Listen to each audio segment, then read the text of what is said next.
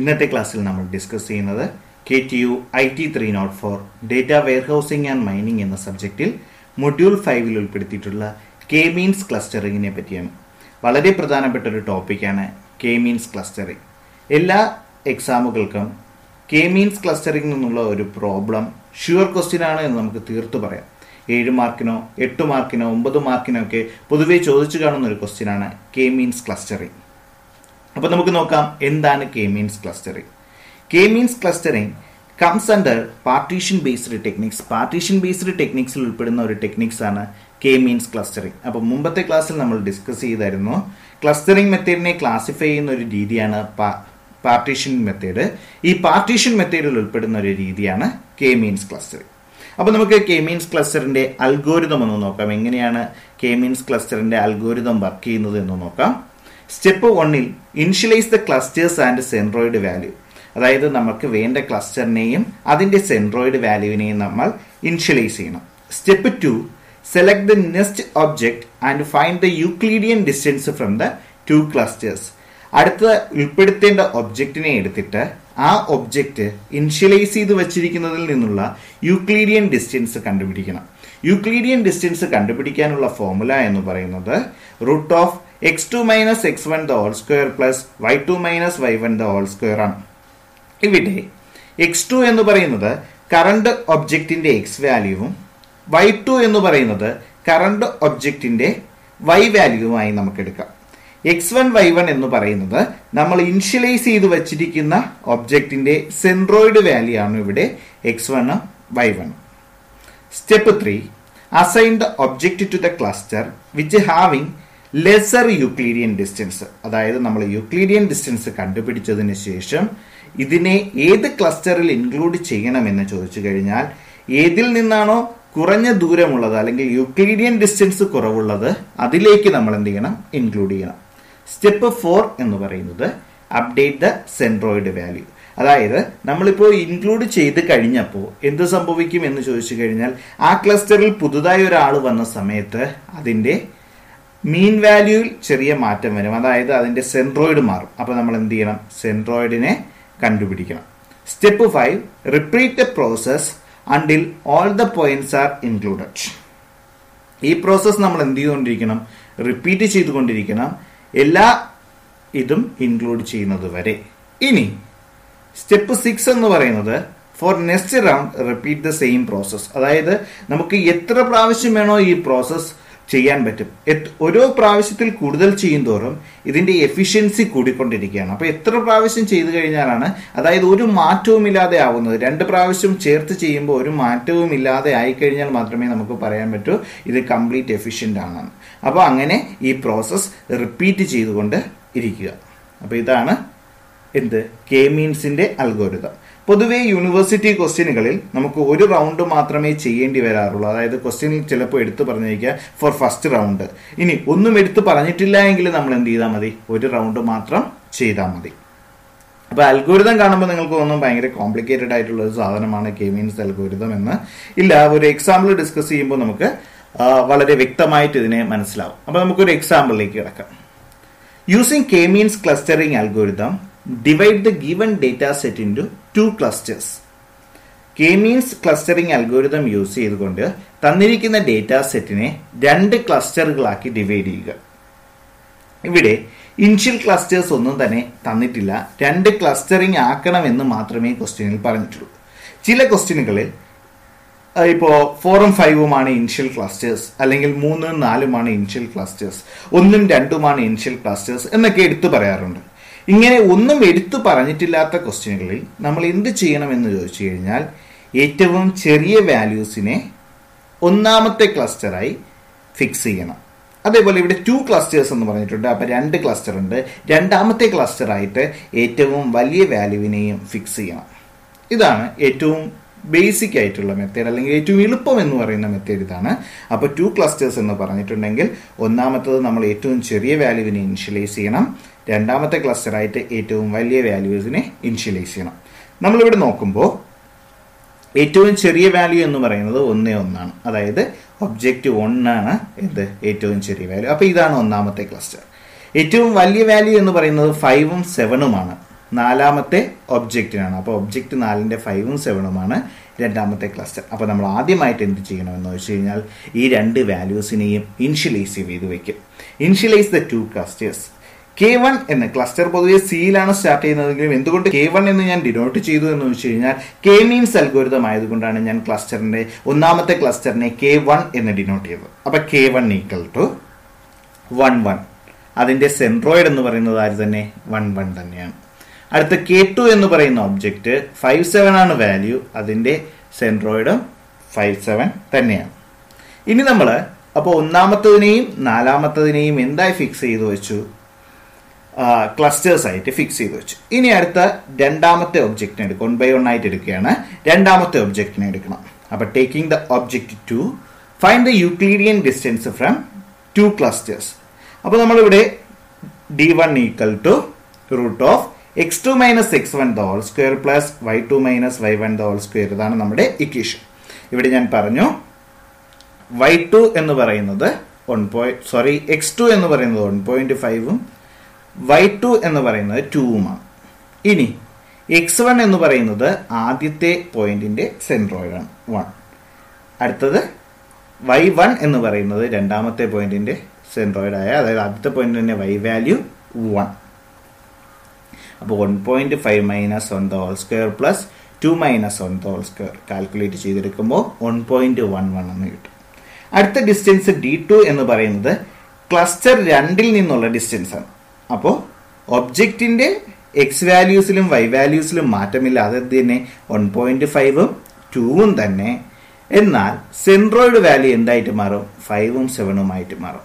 അപ്പോൾ D2 എന്ന് പറയുന്നത് 1.5 minus 5 the whole square plus 2 minus 7 the whole square. ഇത് എങ്ങനെയാണ് എടുക്കുന്നതെന്ന് മനസ്സിലാവാത്തവർ ഒന്നും കൂടെ നോക്കുക. x2 minus x1 the whole square plus y2 minus y1 the whole square എന്നാണ് നമ്മുടെ ബേസിക് ആയിട്ടുള്ള യൂക്ലിഡിയൻ ഡിസ്റ്റൻസിന്റെ ഇക്വേഷൻ.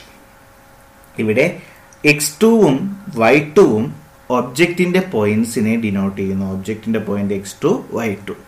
ഇവിടുത്തെ ഈ വാല്യൂ 5ഉം 7ഉം എന്ന് പറയുന്ന വാല്യൂ രണ്ടാമത്തെ ക്ലസ്റ്ററിന്റെ സെൻട്രോയിഡ് വാല്യൂസിനെ ഡിനോട്ട് ചെയ്യുന്നു. ഐഡിയ ക്ലിയർ ആണ്? അപ്പോൾ കാൽക്കുലേറ്റ് ചെയ്ത് കിട്ടുമ്പോൾ നമുക്ക് ഉത്തരം 6.10 എന്ന് കിട്ടും. ഇനി നമ്മൾ എന്ത് ചെയ്യണമെന്ന് വെച്ച് കഴിഞ്ഞാൽ ഈ രണ്ട് വാല്യൂയും കൂടെ കമ്പയർ ചെയ്യണം. രണ്ട് വാല്യൂയും കൂടെ കമ്പയർ ചെയ്യുമ്പോൾ ലെസർ വാല്യൂ ഏതാണോ ആ ക്ലസ്റ്ററിലാണ് നമ്മൾ എന്ത് ചെയ്യുന്നത്? ഈ ഒബ്ജക്റ്റിനെ ഇൻക്ലൂഡ് ചെയ്യുന്നത്. അപ്പോൾ ഇവിടെ ലെസർ വാല്യൂ എന്ന് പറയുന്നത് 1.11 ആണ്. അപ്പോൾ D1നാണ് ലെസർ വാല്യൂ. അതുകൊണ്ട് നമ്മൾ ഒബ്ജക്റ്റ് 2നെ ഇൻക്ലൂഡ് ചെയ്യുന്നത് ക്ലസ്റ്റർ 1 ആണ്. അപ്പോൾ ക്ലസ്റ്റർ 1ൽ ഇൻക്ലൂഡ് ചെയ്ത് കഴിയുമ്പോൾ ക്ലസ്റ്റർ 1ന്റെ സെൻട്രോയിഡിൽ മാറ്റം വരും. അപ്പോൾ ക്ലസ്റ്റർ 1ന്റെ സെൻട്രോയിഡ് മാറ്റം വരുത്തുന്നത് എങ്ങനെയെന്ന് ചോദിച്ചു കഴിഞ്ഞാൽ രണ്ട് വാല്യൂസിൻ്റെയും കൂടെ മീൻ എടുത്താൽ മതി. അപ്പോൾ ഒന്നാമത്തെ വാല്യൂ 1 ആയിരുന്നു. ഇപ്പോൾ കിട്ടിയിരിക്കുന്ന വാല്യൂ അല്ലെങ്കിൽ രണ്ടാമത്തെ ഒബ്ജക്റ്റിന്റെ വാല്യൂ 1.5ഉം 2 ആണ്. അപ്പോൾ നമ്മൾ എന്ത് ചെയ്താൽ മതി? ഇതിന്റെ മീൻ വാല്യൂ കാൽക്കുലേറ്റ് ചെയ്താൽ മതി. അപ്പോൾ 1 plus 1.5 divide by 2, 1 plus 2 by 2. അപ്പോൾ ഇത് കാൽക്കുലേറ്റ് ചെയ്യുമ്പോൾ 1.25, 1.5. അപ്പോൾ ക്ലസ്റ്റർ 1ന്റെ സെൻട്രോയിഡ് അപ്ഡേറ്റ് ചെയ്തിരിക്കുകയാണ്. ഇനി നമ്മൾ അടുത്ത ഡിസ്റ്റൻസുകൾ കാൽക്കുലേറ്റ് ചെയ്യുന്ന സമയത്ത് D1 ഡിസ്റ്റൻസ് 1 കണ്ടുപിടിക്കുന്ന സമയത്ത് നമ്മുടെ x1 y1 വാല്യൂ എന്ന് പറയുന്നത് അപ്ഡേറ്റ് ചെയ്തിരിക്കുന്ന സെൻട്രോയിഡ് വാല്യൂവിനെയാണ് യൂസ് ചെയ്യാനുള്ളത്. നിങ്ങൾ പല ടെക്സ്റ്റ് ബുക്കുകൾ റെഫർ ചെയ്യുമ്പോൾ പലതരത്തിൽ എഴുതിയിരിക്കും. ചിലർ ആദ്യത്തെ വാല്യൂ തന്നെ വീണ്ടും വീണ്ടും ഫോളോ ചെയ്തുകൊണ്ടിരിക്കും. ചിലർ ഒരു മാറ്റവും വരുത്താതെ ഉപയോഗിച്ചുകൊണ്ടിരിക്കും. ചിലർ ചെയ്തിട്ട് അവസാനം 3 കൊണ്ട് ഡിവൈഡ് ചെയ്തിരിക്കും. അപ്പോൾ ഇതിലൊക്കെ ആൻസറുകൾ വ്യത്യസ്തമായിരിക്കും. അപ്പോൾ ഏറ്റവും സ്യൂട്ടബിളും അല്ലെങ്കിൽ ഏറ്റവും ബെറ്റർ മെത്തേഡ് എന്ന് പറയുന്നത്, അല്ലെങ്കിൽ നമ്മുടെ അൽഗോരിതം സ്പെസിഫിക് ആയിട്ട് എടുത്തു പറഞ്ഞിട്ടുണ്ട്, അപ്ഡേറ്റ് ചെയ്യുന്ന വാല്യൂവിനെ വേണം നമ്മൾ അടുത്ത സ്റ്റെപ്പിൽ യൂസ് ചെയ്യാൻ. അപ്പോൾ ഇവിടെ വാല്യൂ അപ്ഡേറ്റ് ചെയ്യും 1.25ഉം 1.5. അപ്പോൾ അടുത്ത ക്ലസ്റ്റർ 1ന്റെ സെന്റർ എന്ന് പറയുന്നത് ഇതാണ്. സെൻട്രോയിഡ് വാല്യൂ ഇതാണ് യൂസ് ചെയ്യേണ്ടത്. അപ്പോൾ നമ്മൾ അടുത്ത ഒന്നാമത്തെ ഒബ്ജക്റ്റായി രണ്ടാമത്തെ ഒബ്ജക്റ്റായി അടുത്ത് നമ്മൾ ആരെ എടുക്കും? മൂന്നാമത്തെ ഒബ്ജക്റ്റിനെ എടുക്കുക. അപ്പോൾ ഒബ്ജക്റ്റ് 3നെ സെലക്ട് ചെയ്തു. Taking the object 3 with value 3 4 ആണ്. Distance കണ്ടുപിടിക്കുകയാണ്. Euclidean distance root of ഈ ഒബ്ജക്റ്റിന്റെ വാല്യൂ അതാണ് 3 മൈനസ് 1.25 എന്ന് പറയുന്നത് അപ്ഡേറ്റ് ചെയ്ത സെൻട്രോയിഡ് വാല്യൂ ആണ്, പ്ലസ് 4 എന്ന് പറയുന്നത് ഒബ്ജക്റ്റിന്റെ y വാല്യൂ ആണ്, ഈ 1.5 എന്ന് പറയുന്നത് ന്യൂ സെൻട്രോയിഡിന്റെ അപ്ഡേറ്റ് വാല്യൂ ആണ്. ഇത് കാൽക്കുലേറ്റ് ചെയ്യുമ്പോൾ ആൻസർ 3.05 എന്ന് കിട്ടും. യൂക്ലിഡിയൻ ഫോർമുല വെച്ചിട്ട് കാൽക്കുലേറ്റ് ചെയ്യുമ്പോൾ അടുത്ത D2 കണ്ടുപിടിക്കാൻ നേരത്ത് 3 ഒബ്ജക്റ്റിന്റെ എക്സ് വാല്യൂ, ഈ 4 ഒബ്ജക്റ്റിന്റെ y വാല്യൂ. ഇനി ഇവിടെ കാണുന്ന ഈ 5ഉം 7ഉം എന്താണ് എന്ന് ചോദിച്ചു കഴിഞ്ഞാൽ നമ്മുടെ സെക്കൻഡ് ക്ലസ്റ്ററിന്റെ സെൻട്രോയിഡ് വാല്യൂസ് ആണ്. അതായത് D2വിന്റെ സെൻട്രോയിഡ് വാല്യൂസ് ആണ് 5ഉം 7ഉം. ഇനി നിങ്ങൾ എഴുതുന്ന സമയത്ത് ഈ വാല്യൂ ഒന്ന് അങ്ങോട്ട് തിരിഞ്ഞു പോവുകയോ ഒന്ന് ഇങ്ങോട്ട് തിരിഞ്ഞു പോയാലോ ചെയ്താൽ കുഴപ്പമില്ല എന്ന് വെച്ച് കഴിഞ്ഞാൽ x2ന് പകരം x1 എഴുതി, x1ന് പകരം x2 എഴുതിപ്പോയി എന്ന് വിചാരിച്ച് കുഴപ്പമില്ല. കാരണം സ്ക്വയർ എടുക്കുന്ന സമയത്ത് എന്താവും, രണ്ടും ഒരേ വാല്യൂ ആയി മാറും. അപ്പൊ അങ്ങോട്ടോ ഇങ്ങോട്ടോ ഒന്ന് തിരിഞ്ഞു പോയി കഴിഞ്ഞാൽ പ്രശ്നമില്ല. പക്ഷെ അപ്ഡേറ്റ് ചെയ്ത വാല്യൂ കിട്ടുന്ന സമയത്ത് അത് തന്നെ ഉപയോഗിക്കാൻ ശ്രദ്ധിക്കണം. അപ്പൊ വാല്യൂ 3.605 എന്ന് കിട്ടും. അപ്പൊ നമ്മളിവിടെ വാല്യൂ നോക്കുമ്പോൾ ഒന്ന് 3.05ഉം ഒന്ന് 3.605. അപ്പൊ ഇവിടെ ചെറിയ വാല്യൂ എന്ന് പറയുന്നത് 3.05 ആണ്. അപ്പൊ ലെസർ വാല്യൂ 3.05 ആണ്. അപ്പൊ D1 ആണ് ചെറിയ വാല്യൂ. അതായത് D1 കണ്ടെയ്ൻസ് ലെസർ വാല്യൂ. അപ്പൊ നമുക്ക് എന്ത് ചെയ്യാം, ഒബ്ജക്റ്റ് 3യെയും എവിടെ തന്നെ ഉൾപ്പെടുത്താം, ക്ലസ്റ്റർ 1ൽ തന്നെ ഉൾപ്പെടുത്താം, ചെറിയ വാല്യൂ ആയതുകൊണ്ട്. അപ്പൊ വീണ്ടും എന്ത് ചെയ്യണം, ക്ലസ്റ്റർ 1ന്റെ സെൻട്രോയിഡ് അപ്ഡേറ്റ് ചെയ്യണം. അപ്പൊ ക്ലസ്റ്റർ 1ന്റെ സെൻട്രോയിഡ് അപ്ഡേറ്റ് ചെയ്യാൻ വേണ്ടി പുതിയ സെൻട്രോയിഡ് എന്ന് പറയുന്നത് നേരത്തെ ഉണ്ടായിരുന്ന വാല്യൂ എന്ന് പറയുന്നത് 1.25ഉം 1.5ഉം ആണ്. അപ്പോൾ 1.25 പ്ലസ് 3 ഇപ്പോഴത്തെ ഒബ്ജക്റ്റിന്റെ വിലയാണ് 3, എക്സ് വാല്യൂ ഡിവൈഡഡ് ബൈ 2. 1.5 എന്ന് പറയുന്നത് നേരത്തെ അപ്ഡേറ്റ് ചെയ്തിരുന്ന വാല്യൂ ആണ്, പ്ലസ് 4 എന്ന് പറയുന്നത് ഇപ്പോഴത്തെ ഒബ്ജക്റ്റ് 3യുടെ y വാല്യൂ ആണ്, ഡിവൈഡഡ് ബൈ 2. അപ്പൊ നമുക്ക് പുതിയ ആൻസർ കിട്ടും 2.125, 2.75 എന്നത്. അപ്പോൾ വീണ്ടും എന്തായി, ക്ലസ്റ്ററിന്റെ സെൻട്രോയിഡ് അപ്ഡേറ്റ് ആയി. ഇനി നമ്മൾ എന്ത് ചെയ്യുന്നു, അഞ്ചാമത്തെ ഒബ്ജക്റ്റ് എടുക്കുന്നു. കാരണം നാലാമത്തെ ഒബ്ജക്റ്റ് നമ്മൾ ഓൾറെഡി എന്ത് ചെയ്തിട്ടുണ്ട്, ക്ലസ്റ്റർ 2ന് കൊടുത്തിട്ടുണ്ട്. ഇനി നമ്മൾ അഞ്ചാമത്തെ ഒബ്ജക്റ്റ് എടുക്കുന്നു. അഞ്ചാമത്തെ ഒബ്ജക്റ്റ് എടുത്തപ്പോൾ എന്ത് ചെയ്തു, അഞ്ചാമത്തെ ഒബ്ജക്റ്റിന്റെ വാല്യൂ എന്ന് പറയുന്നത് 3.5,5 ആണ്. വീണ്ടും നമ്മൾ ആരെ കണ്ടുപിടിച്ചു, ഡിസ്റ്റൻസിനെ കണ്ടുപിടിച്ചു. 3.5 എന്ന് പറയുന്നത് root of 3.5 minus 2.125 the whole square plus 5 minus 2.75 the whole square. ഇവിടെ 3.5 എന്ന് പറയുന്നത് ഒബ്ജക്റ്റിന്റെ എക്സ് വാല്യൂവും 5 എന്ന് പറയുന്നത് ഒബ്ജക്റ്റിന്റെ y വാല്യൂവുമാണ്. 2.125 എന്ന് പറയുന്നത് പുതുതായിട്ട് അപ്ഡേറ്റ് ചെയ്ത സെൻട്രോയിഡിന്റെ എക്സ് വാല്യൂവും 2.75 എന്ന് പറയുന്നത് അപ്ഡേറ്റ് ചെയ്ത സെൻട്രോയിഡിന്റെ y വാല്യൂവുമാണ്. നമ്മൾ റിസൾട്ട് കണ്ടുപിടിക്കുമ്പോൾ 2.636 എന്ന് കിട്ടും. അടുത്തത് ഡിസ്റ്റൻസ് D2 കാൽക്കുലേറ്റ് ചെയ്യാണ്, രണ്ടാമത്തെ ക്ലസ്റ്ററിൽ നിന്നുള്ള ഡിസ്റ്റൻസ്. അപ്പൊ 3.5 root of 3.5 minus 5 the whole square plus 5 minus 7 the whole square ആണ്. ഇവിടെ 3.5ഉം 5ഉം ഒബ്ജക്റ്റിന്റെ വാല്യൂസ് ആണ്.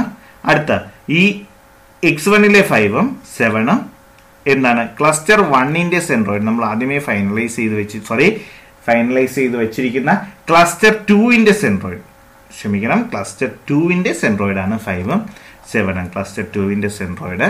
അപ്പൊ റൂട്ട് ഓഫ് 2.25 പ്ലസ് 4 എന്ന് കിട്ടും, ആൻസർ 2.5 എന്ന് കിട്ടും. അപ്പൊ നമ്മൾ ഇവിടെ കമ്പയർ ചെയ്ത് നോക്കുമ്പോൾ ഒന്നിന്റെ വാല്യൂ 2.5ഉം ഒന്നിന്റെ വാല്യൂ 2.636. അപ്പൊ 2.5 ആണ് ലെസർ വാല്യൂ. അപ്പൊ D1 ആണ് എന്ത് ചെയ്യുന്നത്, ലെസർ വാല്യൂ കൺസിഡർ ചെയ്യുന്നത്. അപ്പൊ ഒബ്ജക്റ്റ് 5 നമ്മൾ എവിടെ ഇൻക്ലൂഡ് ചെയ്യും, ക്ലസ്റ്റർ 2ൽ ഇൻക്ലൂഡ് ചെയ്യും. ഇനി ക്ലസ്റ്റർ 2ൽ ഇൻക്ലൂഡ് ചെയ്യുമ്പോൾ ക്ലസ്റ്റർ 2ന്റെ എന്ത് ചെയ്യണം, സെൻട്രോയിഡ് അപ്ഡേറ്റ് ചെയ്യണം. അപ്പൊ ന്യൂ സെൻട്രോയിഡ് എന്ന് പറയുന്നത് 5 plus 3.5 divide by 2, 5 plus 7 divide by 2. Result എന്ന് പറയുന്നത് 4.25, 6. ഫൈനലി നമ്മൾ എന്ത് ചെയ്യണം, ഇതെല്ലാം കൂടെ എഴുതി നിർത്തണം. അപ്പൊ ഒരു റൗണ്ടാണ് നമ്മൾ ചെയ്തത്. After first round of Kmeans clustering, clusters എന്ന് പറയുന്നത് K1 എന്ന് പറയുന്നത് 1, 1.5, 2, 3, 4. അല്ലെങ്കിൽ നമുക്ക് പറയാം ഒബ്ജക്റ്റ് 1, ഒബ്ജക്റ്റ് 2, ഒബ്ജക്റ്റ് 3 എന്നിവയാണ് ക്ലസ്റ്റർ 1 വരുന്നത് അതിന്റെ സെൻട്രോയിഡ് വാല്യൂ എന്ന് പറയുന്നത് 2.125, 2.75 ആണ്. ക്ലസ്റ്റർ 2 വരുന്നത് 5,7, 3.5,5, അതായത് ഒബ്ജക്റ്റ് 4 അല്ലെങ്കിൽ ഒബ്ജക്റ്റ് 5 ആണ്. അതിന്റെ സെൻട്രോയിഡ് വാല്യൂ എന്ന് പറയുന്നത് 4.25, 6 ആയിരിക്കും. അപ്പോൾ ഇത് അങ്ങനെയാണ് എന്ത് ചെയ്യുന്നത്, ഗ്രൂപ്പ് ചെയ്യുന്നത്. ഇപ്പൊ നമ്മൾ ഗ്രൂപ്പ് ചെയ്ത് വന്നപ്പോൾ 1, 2, 3 ഒരു ക്ലസ്റ്ററിലും 4, 5 ഒരു ക്ലസ്റ്ററിലും വന്നു. പക്ഷെ നിങ്ങൾ അങ്ങനെ ധരിക്കരുത്, ആദ്യം വരുന്നത് ഒരു ക്ലസ്റ്റർ, രണ്ടാമത് വരുന്നത് മറ്റൊരു ക്ലസ്റ്റർ എന്ന് ധരിക്കരുത്. അങ്ങനെ ആയിരിക്കില്ല ആൻസർ. ഇതിപ്പോ ഒരു എക്സാമ്പിൾ ക്വസ്റ്റ്യൻ വെറുതെ എഴുതിയത് കൊണ്ട് ഇങ്ങനെ ഒരു ആൻസർ കിട്ടി എന്നുള്ളതേ ഉള്ളൂ. അപ്പോൾ എങ്ങനെയാണ് കെ മീൻസ് ക്ലസ്റ്ററിംഗ് ചെയ്യേണ്ടത് എന്ന് വ്യക്തമായി മനസ്സിലായി എന്ന് കരുതുന്നു. നിങ്ങൾ തന്നെത്താനെ ഒരു വാല്യൂ ഒക്കെ എഴുതി ചെയ്തു നോക്കിക്കഴിഞ്ഞാൽ കുറച്ചും കൂടെ മനസ്സിലാവും. അടുത്ത ക്ലാസ്സിൽ നമുക്ക് ഒരു പ്രീവിയസ് ഇയർ ക്വസ്റ്റ്യൻ സോൾവ് ചെയ്യാം. അപ്പോൾ കുറെ കൂടെ കെ മീൻസ് ക്ലസ്റ്ററിംഗ് അൽഗോരിതം മനസ്സിലാവും.